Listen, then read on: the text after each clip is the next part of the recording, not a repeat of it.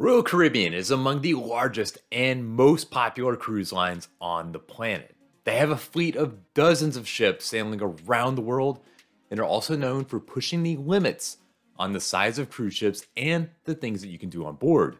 And whether you're a big Royal Caribbean fan like I am, or you've never sailed the ships before, there are some things that you may not know about the cruise line, like how to earn more loyalty points, secret passages on one ship, and even how to get some onboard items for free or for less money. That's why I've rounded up some of the biggest Royal Caribbean secrets to know before you board. I'm going to tell you this, and it's coming from someone that is a big fan of Royal Caribbean. No matter what the marketing might say or suggest, there is a big difference between ships on the cruise line. Or more accurately, there is a big difference between the ship classes. So take a look at this video of two Royal Caribbean ships docked side by side in Cozumel. This represents one of the newest ships in the fleet next to one of the oldest. Yeah, there might be a slight difference here. If you want the most things to do, the most things to see and to eat, then you want to sail those newer and larger ships. The older ships definitely have a lot to offer, but they feel more dated, and in the case of the oldest and the smallest ones, they can be lacking in amenities. If you want a quiet, low-key cruise, then this may be ideal. For me, I want the bigger ships with lots more going on. One secret that many people don't know is that the door markers on Royal Caribbean aren't just there to tell you which cabin is yours, but they also share directional information. Yet, many people just don't realize it.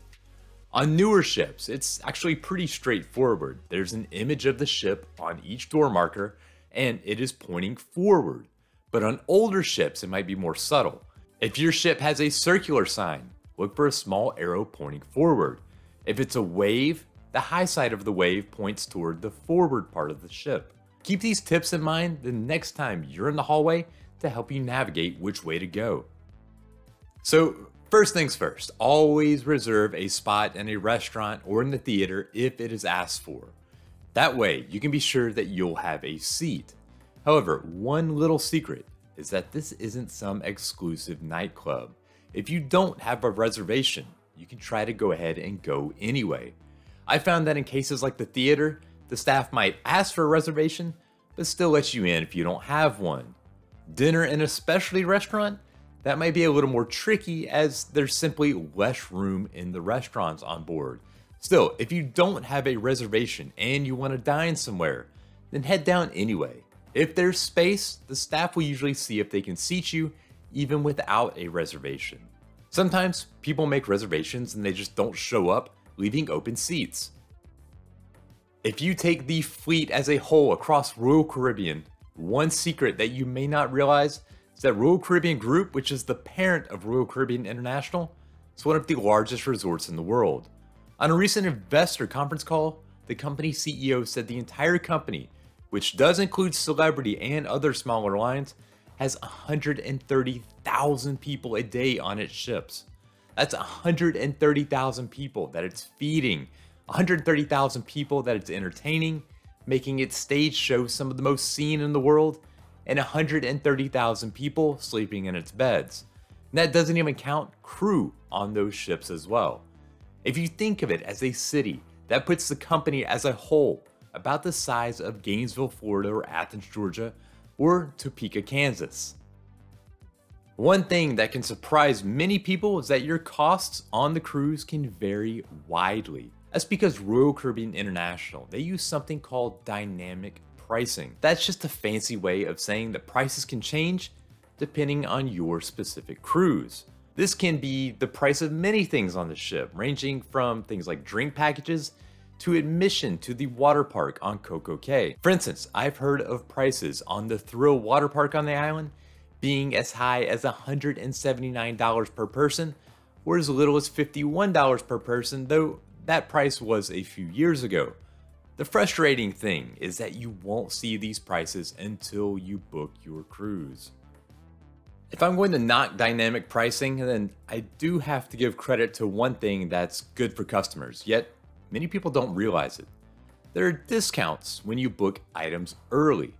For instance, if you want a Wi-Fi package or a drink package or just about anything else, then you'll see deals when you book online ahead of time. The cruise lines, including Royal Caribbean, they like to do this because it means that you have a quote, fresh wallet when you board the ship. That spending you did on the drink package ahead of time was months ago. Now, you feel like you can spend more when you're actually on your cruise. Even so, if you are hunting for a deal, it's the best secret to save some money during your cruise.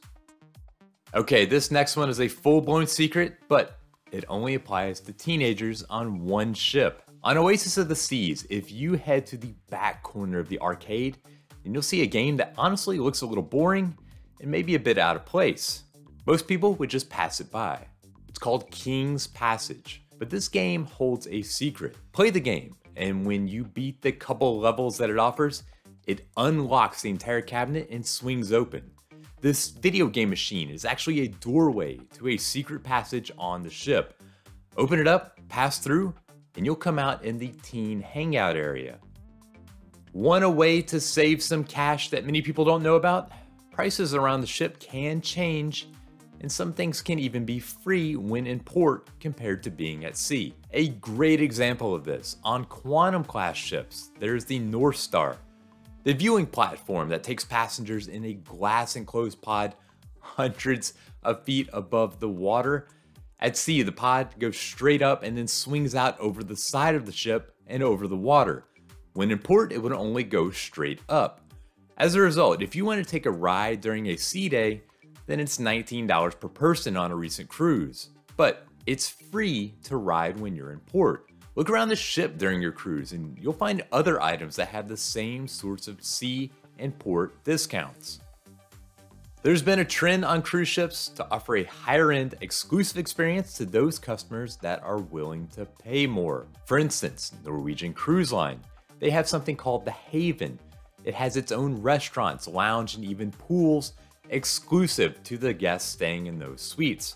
Royal Caribbean has something similar, but it doesn't seem to be as well known or publicized. If you are staying in a suite, then your time is going to be a lot different than if you're staying in a lower tier room like the rest of us. Those staying in suites, depending on the level, can get everything from access to suite-only sun decks to included drink packages, included Wi-Fi, expedited boarding, and more. So it's not just that you're getting an upgraded room, but you're getting an entirely upgraded experience. Of course, a cruise is a place to spark some romance, but what if you need a little help setting the mood? Most people don't realize that some Royal Caribbean ships, they offer adult movies on demand. It's not exactly something that's advertised heavily. I first stumbled upon them flipping through movies to watch on pay-per-view, and while I didn't select to watch one of them, I did notice that they have runtimes of only about 10 minutes, it seemed. There will also be a charge for access. Now, I'm not sure if there are locks on accessing these movies to keep kids from accidentally viewing, but you'd likely know if they did when the movie shows up on your stateroom bill at the end of the cruise. The Crown and Anchor Society, Royal Caribbean's loyalty program, is a popular one. Through the program, passengers can earn higher status for more nights sailed, and with that higher status comes everything from priority boarding to even earning free cruises. But if I'm honest, you have to sail a lot of nights before you start to get some worthwhile perks, in my opinion. For example, it takes 55 points and Emerald status before you can get a water and snack as a welcome aboard gift on the ship. Normally, you earn 1 point for each night sailed. But if you want to earn points faster, many people don't realize that you earn double points if you sail in a suite. Also, you can also earn double points if you sail solo, though you will have to pay double occupancy on the room. If you're walking around this ship and it feels like it seems pretty crowded, that's because it is. One secret is that ships often sail at greater than 100% occupancy. So there is a difference between occupancy and capacity. A ship's occupancy is measured by 2 people per cabin. So if a ship has 2,000 cabins and it sails with 4,000 passengers, it has 100% occupancy. But many rooms have space for more than 2 passengers, such as families sailing in the same cabin. That means on many cruises, the ship actually has greater than 100% occupancy. Think about that the next time that you have to stand in line to grab a bite to eat.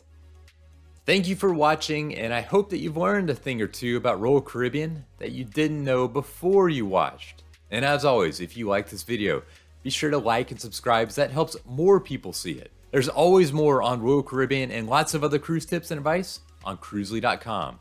Until next time, happy sailing.